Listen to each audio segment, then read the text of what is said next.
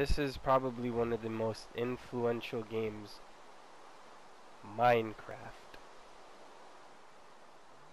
A blocky survival game that influenced an era of gamers. This game is so simple yet so complex, and it's so easy yet it's so hard. But this game also has the basic mechanics that every survival game should strive to have.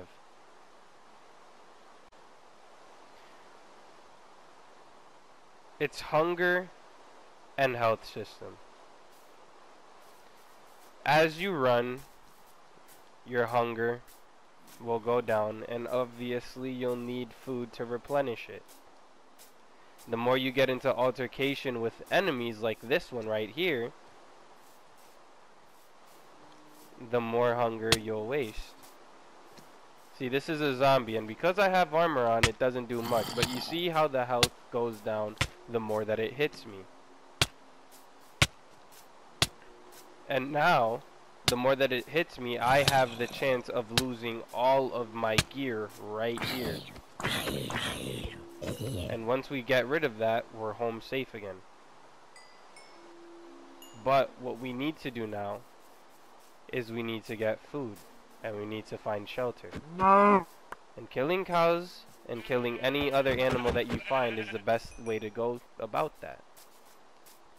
Its crafting system is easy. The more materials that you gather, the more materials you'll be able to make. You can use a pickaxe to gather stone like so.